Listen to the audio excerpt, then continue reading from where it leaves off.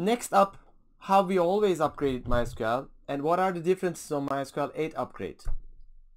Traditionally, we've upgraded between the versions as major versions from 5.1 to 5.5, 5.5 to 5.6, 5.6 to 5.7 by setting InnoDB fast shutdown to 0, stopping existing MySQL server daemon, changing the binaries to new version, and then making configuration changes to MyCNF, starting MySQL server, running MySQL upgrade. This may be time consuming if you have a large schema, and restarting MySQL server, which may actually have additional downtime during this process.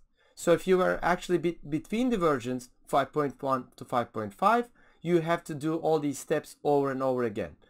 That's why there are advantages of staying up to date with the versions, so you don't actually have to do this interim versions. In MySQL 8, the process is similar. You would actually set up a testing and then choose a technique to upgrade and then plan for your cutover.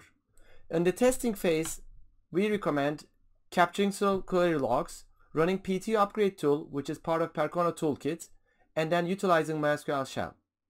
The technique could be either side by side or in place.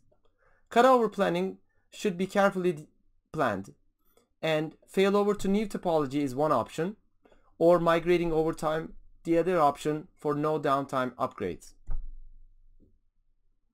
Before you even start testing phase, reviewing release notes, making sure the changes in defaults does not impact the new version, features of the new version that will be coming along. There may be some removed syntax that you're utilizing on the earlier version, deprecated functions that you're calling from your application, data restrictions, new reserved keywords, and change in behavior for certain functions and utilities.